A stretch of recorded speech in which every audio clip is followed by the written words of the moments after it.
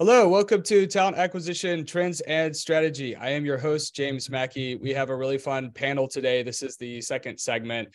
We have Bridget Tesler joining us, which is the VP of Recruitment Solutions here at Secure Vision, Julia Arpeg, who is our talent team lead, and Andrea Florescu, who is the VP of Operations at Secure Vision. So between the four of us, we've worked with hundreds of VC-backed SaaS companies, helping them do everything from hire to build talent strategy. So this is going to be a fun conversation. And the first thing that we wanted to dive into is compensation for 2023. When I was at the CEO Summit in Miami, which was like 80, 90 tech CEOs, and I had a chance to speak in front of them, one of the biggest questions that they had was like, how is compensation being impacted by the current market? And are we seeing salaries go down, right, as a result of what's happening? So I think that this could be a really interesting topic. Bridget, I would love if you could start us off here on what you're seeing happen in the market as it pertains to salary. Maybe we could touch on like leadership as well as individual contributor. If there's any variance there, that would be, even if there's not, that'd be good to know, right? Absolutely. So, when I was doing some research and prepping for this call today, they're saying that the average salaries are going to increase for 2023, 4.2 to 4.6%. That's what people are forecasting. They're going to be increasing in general across the board. But when talking with hiring managers, talking with CEOs, talking with leadership, and then conversely talking with candidates, there's still a disparity as to what they're expecting to see in the market for 2023.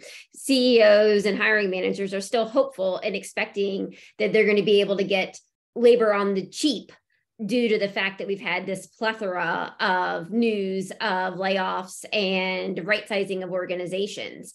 And I think that, talent still expects to be fairly compensated and equally compensated for their experience level and what the market's been doing and what the economy has done from an inflation rate. And so the discounts that hiring managers and CEOs are expecting to get don't exist. We're not seeing the meteoric rise that we have over the past 18 months of compensation because the big tech companies were just throwing out money and bonuses and everything to hire talent because there was a war on talent. That's not happening anymore. But we're not getting discounts on labor and great people because, again, they have a lifestyle that they are afforded. They have inflation that they are attempting to accommodate for, interest rates going up. Housing prices have continued to rise. Maybe we'll see some of that stuff come back down, but there's no discount to be had. Yeah, so they think they can get away with paying lower salaries in this full context. You're exactly right, Bridget.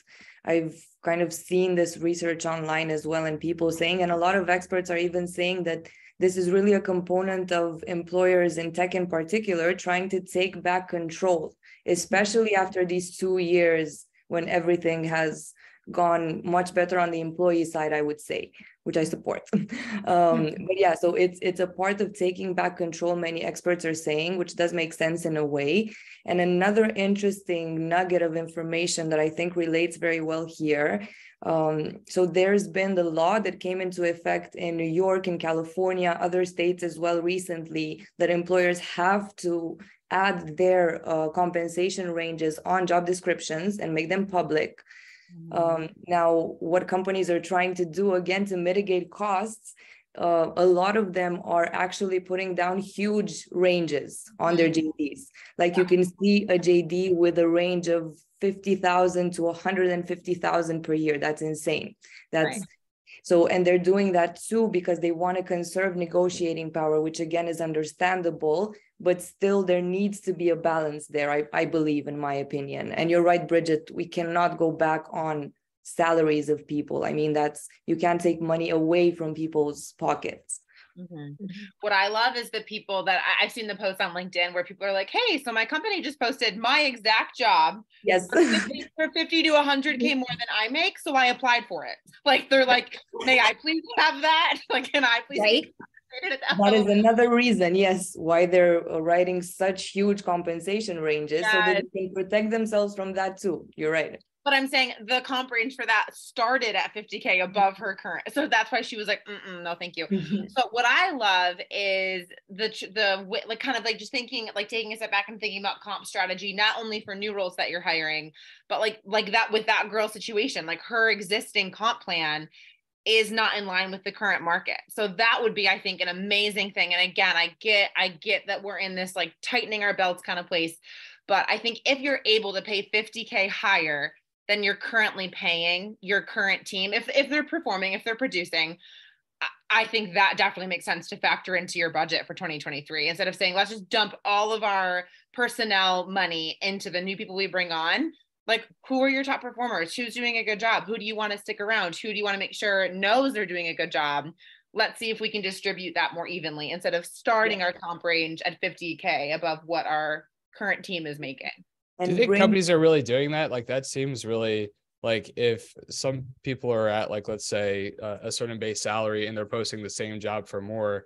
I mean, I'm not saying that like some companies don't make that type of dopey mistake, but that just seems really dumb. Like, I can't see a lot of companies doing that, quite honestly. I'm sure like it was an anomaly. Yeah. And I'm sure that company quickly took down the post. Yeah, it can't be like a normal problem. I mean, like. Yeah, but again, that factors into why companies are adding such huge compensation ranges on their JD, because they want to protect themselves against that. Right. And Julia's point, I agree, like you should bring everyone to the level in time, whenever you can, in a timely manner, like as fast as you can, considering inflation as well. Like, yes, top performers, but everyone needs to beat inflation, which is beating all of us right now. Yeah, I think the big thing with all of the pay transparency laws, which I think is amazing, it allows people to take a look at what the internal equities are like you're pointing out, Julia, that it's really important that we understand, time in role, the value that somebody brings to an organization. That's why we have salary and pay bands, is because people come from different backgrounds and experience levels. So that's why in an account manager role, you may have a $50,000 spread from the top to the bottom, because based upon experience and what somebody's bringing to the table, they could fit anywhere within that salary band. But having a $150,000 pay band is ridiculous. Exactly. Like, it should be 40% max, in my opinion, like the difference, 40, 50%, I don't know, maximum, not 100, not more. One question that specifically came up speaking with a lot of CEOs was surrounding just like, our salary is going to be decreasing or maintaining or going up. I think one thing that's really important is that, like, to remember that before this correction, salaries skyrocketed well above a median, well above what was a sustainable level. Just like growth was at an unsustainable level for companies, valuations were at an unsustainable level. Everything was skyrocketing at the same time, and it was not a reflection of what would be an accurate value. And again, that comes from an equity standpoint for like business ownership, as well as for cascading all the way down to individual employees. So what's happening now with inflation and the slowing of the economy is things are right sizing. So valuations of companies are coming down, salaries are coming down from their perspective of increased inflation is chipping away at a lot of the gains that we saw at salary. Folks are still up. It's still been great to be in tech. We're still at historical highs, just like what we're talking about with Silicon Valley Bank. Like, people are still making more money than they were more than a couple of years ago. However, like, it's right sizing, it's returning to a healthy median that's actually sustainable. So by salaries staying around the same, the economy is actually healing and getting to a healthier place than, last year, where we were seeing like insane increases. Like, the reality is that, folks that are used to like 50 to 100K jumps like within a year, like, that's just not going to happen again. And again, there's anomalies, like when you're looking at like, top folks that, maybe like 95th percentile, 90th percentile, like there's always that opportunity to make a lot more, and over, a couple of years, a year or two. But I think, for a lot of folks that just we're kind of riding this wave of insane growth, sorry, it's not sustainable for any of us. It's not sustainable for business owners. It's not sustainable for individual contributors, and it's right sizing. And fortunately, we're lucky enough to be in tech, so we're still making more money than we were like a couple of years ago, despite inflation gains. But it's just not going to be what we saw in 2021. So to some extent, like, things are right sizing. I think the other aspect to remember is, like, you want to be competitive in comp. But it's like, you never want to try to be like the one who's outbidding everyone. Maybe for like, if you have strategic leaders or something like that, you do your best to do that. But otherwise, like, I think, like, it's a good rule of thumb, like, try to be around 80th percentile. If all you have to offer is straight cash compensation, then there's always going to be someone willing to outbid you. Like, Apple could decide to go through a big hiring surge and pay people 300-400K. And like, what the fuck are you going to do about that? So like, you have to run your business in a sustainable way.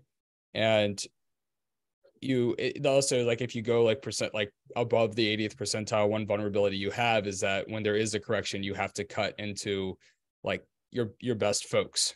Right. So it's, we had a competitor, like, not going to obviously name names. It's a company I respect very much. But they offered recruiter salaries to people that weren't very experienced, like 180K. And, when the market turned, they had to cut like almost everyone immediately. And so, companies that paid competitively, but weren't necessarily like the number one, those folks, those employees were able to maintain their jobs for longer. And have more stability. So it's like, that's another thing from an employer side, it's not as sustainable. You're going to have to cut even deeper when there's a correction. And from an employee side, there's a vulnerability with working sometimes with the very top of the compensation range, because you're more likely to be cut because you're a higher overhead expense. And even if you're billable, if there's a market correction and they're like, well, there's a lot of XYZ talent on the marketplace, this person's making, 180, this person's making 60, then, let's do away with that and right size our P&L and get our margins back. So these are just like all things to kind of think about when it comes to compensation strategy. So yeah, I mean, I think like tech, there's still a talent gap, right? There's a skill shortage, and we're going to continue to see like salaries increase, and good people are always going to make more money as they continue to advance in their career. But I think, again, the economy is going to kind of right size itself. Like, we don't have to artificially think about what should we do with salaries. Just go with the market. The market's going to tell us where we need to be. And probably the lesson to be more intentional about hiring. Maybe that's a valuable lesson that we can extract from all of these years. Okay, growth, it's great. Everyone wants it. But when you're growing, if you are growing your team, maybe scale it with more intentionality behind it for it to be like a sustainable growth. So when you do hit these periods, which we know are cyclical in our economy, you won't need to cut as much, right? And I think a great example, by the way, I was reading the other day, is Apple. So if you look at Apple's growth compared to Meta, compared to Twitter, SpaceX, any other of these companies, Facebook, they had a more sustainable growth throughout 2020, 2021. They haven't grown with insane numbers, and thus they weren't in the position to have to cut a lot of people. I think actually they didn't make any cuts, or very few. So I think in a way it's a good example of how we should be looking at growth, at hiring, being more intentional, so that we avoid in the long run situations like this, or at least mitigate them if we can. Just for everybody tuning in, following up on your point, Andrea, Apple, so this is from Forbes, and this was posted about a month ago. So I guess it's possible something could have happened in the past month, but Apple avoided large layoffs, but is cutting contractors. Apple is one of the few tech companies that has avoided significant layoffs. Exactly. Nearly 110,000 tech workers downsized in 2023. Apple employees have been spared the axe. Yeah. Exactly. So yes, they have cut contractors and some other stuff. Probably they cut their advertising budget, other budgets, but they were able to save jobs. So I think that's a good example. And that's a good indicator too, that they have a good hiring process. They've hired the right people that are really adding value to the organization. There's not a whole lot of fluff. Like, everyone is in a productive role that's actually helping operate the business in a profitable way. yeah, another reason to invest in Apple, right? Like, not that I know, Right. like, I don't, not suggesting that, but like, that seems like, when you look at how they're run. What about Amazon, by the way, which, They not cut a down the lot. pipe. They've done so cut many a layoffs. lot. Yeah. Yeah. Yeah. They were Yeah. among the Facebooks and Twitters of the world. Yeah. Huge layoffs at Amazon. Yeah, Well, I think another thing we should consider outside of just cash compensation is how are we impacting and improving employee benefits and employee experience along the way. I think that there's a lot of value when you look at things holistically. Cash is very important, and we all need our paychecks to be able to live and thrive in this world. But also, do you have a strong PTO policy? Do you have strong medical, dental, vision benefits? Mm-hmm. What experience are you creating for your team that allows them to be able to step out of work and enjoy the fruits of their labor? Well, yeah. So that's like another thing. It's like, it's more realistic when you try to build a holistic, employment package. It's more attainable because there's always going to be that company, even if it's like a startup where short term they're paying people an insane amount of money because they got like a 50 million Series B, which probably isn't going to happen this year. But you know what I mean? Like, there's always going to be, even if it's not like an Apple or big tech, there's always going to be that company that has this sudden influx of cash. Mm-hmm. And so there's always somebody, you just have to have the mindset that's going to be able to outbid you, even if it's just on a temporary basis. But, people see like, oh shit, I can go make X amount of money here. Like, and then they're like laid off 8 months later, but they still like get the blinders on when they see that number. And so, it's just one of those things, like, you should be investing. One of the things that we did get right, and I'll be the first to say that we've gotten a lot right at Secure Vision. Obviously, we made mistakes, and I made mistakes. One of the things that I think we did a really good job was building the unit economics of the company to where we can be profitable and scale without like killing people with like 60, 70 hour work weeks, right? Like, which particularly in recruiting is not uncommon, right? So I think like that is a huge part, a huge value add that people value a lot. So it's a holistic approach. Comp is still important. You should still be paying better than the median in the marketplace, and you need to find a way to have the economics in your business to be able to do that, or at least the funding with a path forward of knowing when you'll have the economics to do that at scale, hopefully. So it's really interesting. It really is. But I do think like people need to understand like they're not going to get top talent at a discount. And also like the cost of talent acquisition, running talent acquisition departments, unfortunately, is not going to go down too much. Like, there's a headcount aspect where, you're going to be able to lower overhead from that perspective.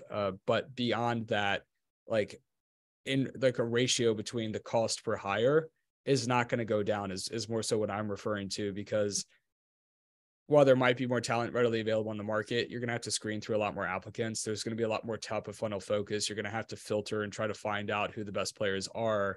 In the past, you miid have had to interview a few folks to hire a great person. Now you're going to have to interview twice as many is what a lot of companies are seeing right now. There's just a lot more work to do on that front. And I think too, the other reason like why cost of hire will at least remain consistent, if not go up, is that a lot of companies have not done a good job implementing process and tech. And so, there's this, like, to the extent that there was a recruiting engine, it existed in recruiters' heads, and now they've cut the recruiters, and there's this massive knowledge gap, and there's no consistency in process or tech. Like, that's why, a core part of your job, Andrea, as like a VP of operations, like I'm sure you would say, is like, you're constantly building process playbooks and optimizing and figuring out how to bake into tech, whether it's Greenhouse or Salesforce and the revenue ops stuff that you're doing. Like, because like it creates that baseline of stability as people move in and out of the organization. It allows us to continue to advance, right? Versus starting from scratch every time somebody leaves. And so I think that a lot of talent acquisition departments just don't, like the sticker, like the Instagram post would just be like, hiring may be cyclical, investing in process and tech isn't. Like, you always invest in that underlying structure to make sure that you can, when you need to grow again, you can quickly insert like the right resource, the right person and get results. So not only that, I would say, but process baked in tech helps everyone, helps recruiters that are currently doing the job, helps your team. It helps them not waste time with manual activities, for example, or with stuff that can be done in a tool. So it helps everyone all around. And I think it also helps, honestly, to the broader picture that we were talking about earlier of being more intentional with everything that you're doing. If you have process that's baked in tech, if you know how things are going, you can have a better idea of who you need to hire, why, be more intentional. Yeah, Andrea, I'm obsessed with your process docs. Like from when I started here almost 2 years ago, and it was literally like I spent my first couple days just reading. And it was which was amazing because I feel like onboarding, of course, needs to be like face-to-face to some extent, but I loved the combination. Like, I love that whatever your learning style, like having those process docs means you get to read and you get to listen and you get to talk and you get to shadow, like you get to do the whole thing. So kind of along this whole benchmarking, like comp plan thing, I know, James, you've talked a lot in your LinkedIn posts about you need to expedite onboarding as much as possible, because the reality of, like we're talking about, comp just constantly shifting, is that you probably do have some employees who always kind of have their radar out for like, where could I get more money? What company would give me this perk or that perk? And unfortunately, retention has dramatically decreased. Obviously, as a company, like you said, Bridget, Secure Visions does an amazing job of building out total rewards. Like, our PTO program, our benefits, our culture in general. Like, there are so many phenomenal things that you can do to try to retain, but there's also having to have the eye for the reality is we may have some turnover. So how can we make sure that we're setting our team up for success from day one so that they're adequately paid, have an awesome total rewards program, and can ramp quickly into their role and add value really quickly. So I love that. I think that's like the key combination for success. Did a LinkedIn post on this. So just in terms of like onboarding, retention, and then the concepts of like tenure, and it's the first point is like, of course, people should do everything that they can to retain their best people, and then the other aspect of that is like invest heavily in onboarding and training and process docs, because we've a common thread of this episode has been like fighting a current. And yes, you want to be better than the median in the industry and when it comes to fighting a current and being successful. But the reality is that like we are seeing increased rates of attrition overall in tech. And this isn't, I don't even know if I can consider it increase. I mean, this shit's been going on for like 15 years at this point, right? Like people just move a lot in tech. And so like we kind of like are using, I was using the term as like attrition strategy. And I don't know if like I'm not saying I don't know if that's been used otherwhere. It might have been like an existing thing, but it just kind of caught my eyes. Like a good way to explain this is like, you need a retention strategy, you need an attrition strategy. Like what position are you going to be if people leave your organization? And I speak with way too many CEOs that are just like, oh, if this person left, we'd be like totally fucked. And it's like, well, like what are you doing about that? And like, position. Yeah. And exactly. It's like retention. I have to figure out how this person is going to be married to me forever and we're going to die together. It's like, dude, like nobody's like, that's like, that's your strategy. It's like, I mean, and get it. Like, I just think that it's like, and the other thing when it comes to retention is like, you never, and hopefully I think people get this intellectually, like experienced leaders, but we're human beings and we develop connections with people and we care about people. And you got to make sure you never fall in the trap of thinking about this concept of like loyalty. And even like if, for instance, like if I do feel loyal to someone, like I always like, you have to put on the lens of like, it's not about loyalty, it's about alignment of objectives. Like, do I understand what this person wants to accomplish? Is it aligned with what the team needs to accomplish? And as a leader, how can you facilitate, those objectives, right? Like that, and that always has to be like where the emphasis is. So that ultimately is your retention strategy, is understanding what people want. Is it aligned with what where the company needs to go? And and kind of understanding, I think that people should always be in connection with recruiters, with having other conversations. I think Kelly, one of our amazing team members, did a post yesterday about this topic. You should always be having conversations and kind of knowing where you are in the market, having options if you need them. I mean, even in this volatile time, I think that's what we've learned, right? That we need to kind of have these options and be open to communicating and to connecting. And that's so important for us as recruiters as well. So I think as a CEO, as hiring managers, understanding that and being very open and communicating openly with your team members, that's kind of the key of success. Yeah. Right. And so for Morella, our producer tuning in, if you could post or plug in Kelly's LinkedIn post into the description, and then also plug in my post about like retaining talent as point one and then attrition strategy as point two. I think that that's something helpful. And then the last thing I'll just say, like tying back to compensation, I know we've kind of shifted beyond that, but you know, one of the like just one additional point I would make on that is like adapting the compensation strategy, like when it comes to offer process of like, if this candidate declined my offer, how much would I be willing to increase my offer to persuade the candidate to accept? Because I think a lot of times companies do start too low. So I'm not saying outbid the market all the time, but you should start where you're willing to go, you know, understanding where the budget is. Like, hopefully you're not hiring somebody unless you're like a big believer in what they bring to the table. Like start with like, if they were to decline, how much would I wish I had paid? And like, that's a conversation too, to have with the CFO.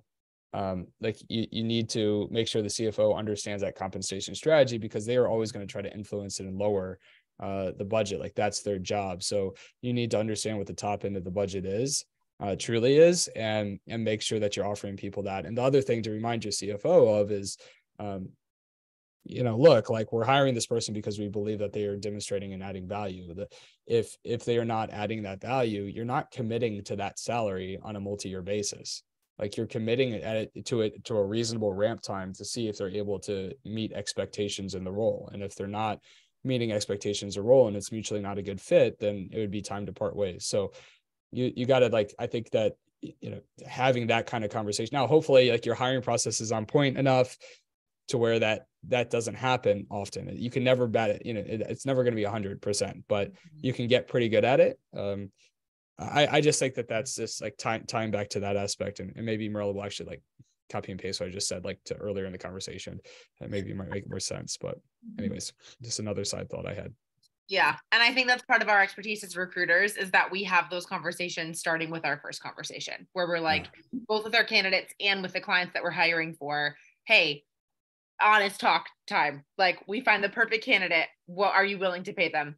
And then to the candidate, hey, honest talk time. What do you want? Like, what would make you make a move? So I think just opening it up and letting everyone be candid, and not having comp be this like cagey, scary thing that you can't discuss from day one of your conversation, allows you to have that much better experience when you get to offer, where you are actually both aligned. The company's happy with the decision. The candidate's happy with the decision. Everyone goes home happy. Yeah. Right. And to further Julia's point, I think one of the things that needs to happen early on is that when a client comes to you and says, this is what our range is for this particular role, well, that may not be what market is. We'll be happy to go ahead and out to market with that price point, but we're also going to do a market survey, and we're going to find out what it's really going to take to get that award-winning top talent. And we're going to come back and present that to you so that you can go in advance of an offer phase. You've already gone back to finance and said, hey, we're seeing candidates are coming in between this range and this range. We need to up our offering. Right. I like, that's where it's like, it's better to hire fewer people at a higher salary than more people at a lower. So it's like, if you need to hire 5 people for a team, like, but you are paying like median salaries or below market, why don't you hire 2 and get them to where they need to be, and right size people that are already on the team? It's like, well, then we don't have the bandwidth to do what we need to do. It's like, okay, getting back to having someone similar to Andrea, like, what does the process look like? How can you optimize that? Leverage technology. Why isn't, like, what about prioritization, right? Like, can you prioritize what's happening in that department so you can make it work? And if none of those things are the case, like if you have too much work to prioritize based on the budget, then that becomes a CFO conversation. But the goals should never be like to try to hire people at a discount rate. Like that, it's indicative of other problems. Either your budget isn't big enough, your process is not good enough, your prioritization isn't strong enough, or there's some kind of disconnect at an executive level on what priorities should be and how budgets should be allocated as a result of that. Yeah. Process like that. Just like whether we're talking about like hiring, whether we're talking about retention, attrition strategies, budgets, everything to me comes down to understanding how the machine operates and having the right process and technology to optimize that machine. Like, you know what I mean? Like you gotta build the car the right way so you can plug the driver in and expect them to win. Right? And in this case, the car is fluid. I mean, it changes. You need to change it. You need to accept that. And because once you nail down a process, like it's not going to be your process for the rest of your life. No, you have to revisit it. No, always kind of be in flux with it. That's Andrea's hell. Like, it's like we get something done and then 3 months later it's like, hey, can you build this whole new fucking, well, not 3 months, but like, you know what I mean? Like this, it's hell and optimize it for us. Right. I mean, it's a combination between hell and heaven. That's why I like it at the same time. So combination of hell and heaven. That is the perfect the moment. That is like if someone were to start like a RevOps company. That's a great tagline. Yep. It's like, a combination of heaven and hell. Yeah, it'd be a little hard to pitch. I don't know how well that would go for you. Like we'll do the hell part so you could have the heaven part. Like that's the I like that. Yeah. That is good. Right, like I market. I'll take that. So like let's just touch on buzzwords that we're hearing on the market real fast and talent acquisition. Andrea, can you kick us off there? Like, what are some of the latest things that we're seeing on LinkedIn? When it comes to, I feel like talent acquisition always has some new fucking buzzword, or like LinkedIn is pushing some new thing. Like, what are we seeing out there, and what do we think about it? That's the thing. So I was going to propose we kind of talk about it from a general standpoint of these buzzwords that keep showing up, different ones. Like it seems once a month, once every 2 weeks, there's a new one. Like it doesn't even make sense to start defining all of them or the most recent one. But in a way, I believe that these are just things that have existed in workplace dynamics all the time. I'll give just one example. It's one of the newer ones. It's called career cushioning. I'm not sure if you're familiar with it. Wait, can you say career what? Cushioning. Career cushioning. Yes. So it basically means that you as a person who are employed are looking at other job offers, at plan Bs. So exactly what we were talking about you just recommended. Yeah. The thing everyone should always be doing. Exactly. That's insane. So one thing is it's already existed for quite some time. And then yes, people should actually do it. So I think it's really important for us in talent acquisition to really be careful about which of these terms we actually choose to propagate, right? And to give weight to. Like, I don't feel like we should give weight to many of these trends. I feel like it's, again, in a way, trying to take back power to the side of the employer. Like, hey, they're rage quitting, they're rage applying, they're doing all this stuff. Not really. It's just I don't know. Like, do you think I don't think employers, I don't think any CEOs sitting in a board like meeting like, like what I hope where do they come from? No, it comes from LinkedIn. It comes from like BuzzFeed. The random influencer. Like, what's the rage applying? Isn't that like one of them? The rage applying thing actually began as a meme, if you want, on TikTok. Like people were just memeing on it, we're making fun of it, and we're saying, oh, my employer really annoyed me today, I'm just gonna go on Indeed and rage apply. So it was a joke. I mean, it started as a joke and then it was taken very seriously. And it's like, that's normal. If someone wants to quit their job and apply someplace else, of course they're gonna apply in many other areas. Right. If they're like a frustrated employee, that's when you're gonna go apply. That's the time. Exactly. Adam Grant. Has everybody here heard about Adam Grant? Mm-hmm. Right, like behavioral psychologist, organizational psychologist, I suppose. I think he's a professor. He does like all the TED Talks and stuff like that. Anyways, like one of the things that he said, I was reading like a Wall Street Journal article, and he was like, this whole thing about quiet quitting is ridiculous. Like it used to be called calling it in, and then or phoning it in. Sorry, phoning it in. And then like before that, it was called like mailing it in. Like we've always had a term for this. It's not this like new phenomena.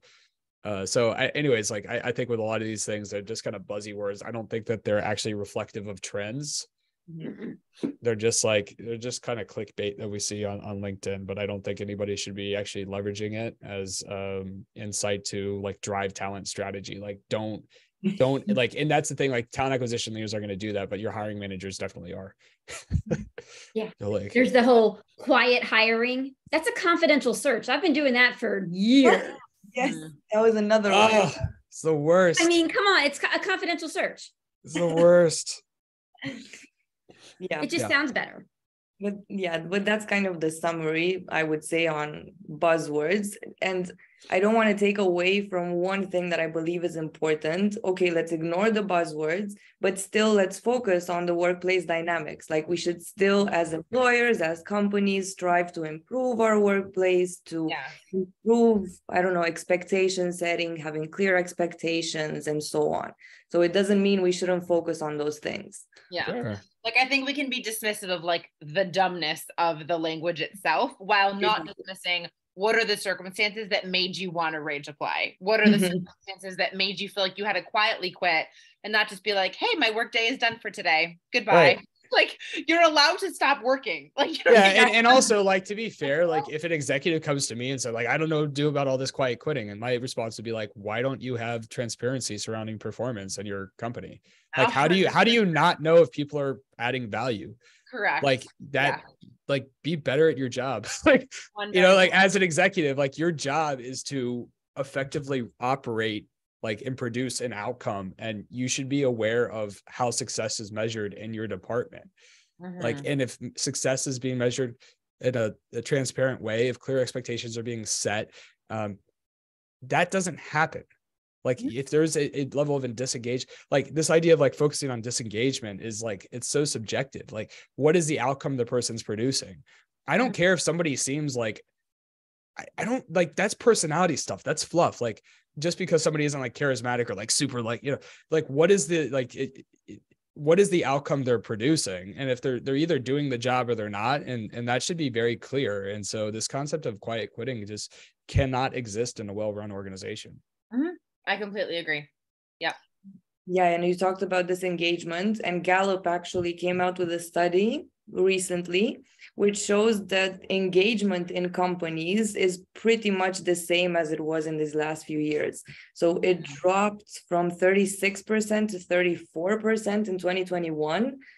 And there's data again in Gallup showing that, for example, between 2000 and 2013, that percentage was 32%. So nothing major has changed on this front. Of course, we had the pandemic, we had the acceleration of remote work. A lot of things have happened, but it's not like this dramatic thing, like employees are more disengaged than ever. Not really. It's just a matter of, again, being focused as companies, as executives on exactly what people need. How can we improve things for them? And that's about it. Right. Yeah. Well, look, yeah, we covered a lot of good things today. I love these segments. These are my favorite. I know everybody tuning in is going to love it. So we will see you next month. We'll do it again. Thanks, everyone. Thank you. All right. So for everybody tuning in, just a quick, remember every Tuesday morning at 5 a.m. we publish an episode. So make sure to catch us next week. All of season 2 is fantastic. By the way, we made a lot of changes to the show. So if you're going back, make sure to check out other episodes in season 2. Beyond that, if you know of anybody that would be a good fit for the show, please let us know, whether it's you or somebody that you know. We're taking on, VPs of talent acquisition, chief people officers, CEOs of talent related products. So if you are listening to this and you're interested, but you've never been on a podcast before, make sure that doesn't stop you. Like the way that we host the show, like within 2 minutes of recording, you're going to forget you're on a freaking podcast. It's just going to be us talking, having fun, and talking about the stuff we know inside and out. So it's a real blast, and you'll walk away with some really high quality content. So if you're interested, make sure to reach out on talenttrends.io. And the last thing I'll say is, if anybody tuning in knows anybody that's an expert when it comes to recruiting technology and technology advancements within talent acquisition over the past year, I'm really interested in doing an in-depth episode when it comes to recruiting tech and how that's evolving. So please let us know there. And that's it. That's all I got to say. So thank you so much for joining us, and we will talk to you next week. Take care.